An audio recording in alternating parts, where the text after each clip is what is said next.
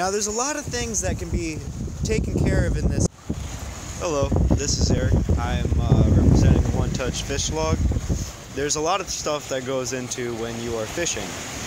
You see, there is the ability to record the information that you usually use with the fish that you catch.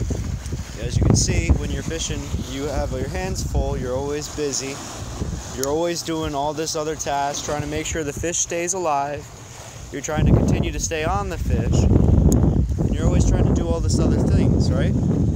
So, instead of recording all the different information when you catch one, you really want to make sure that the time that it takes to record the data, go home, and your paper and pen always gets wet, and when you go home, you have to make sure that you always clean the boat up, clean the gear up, make sure that Thanks from the OneTouchFishLog.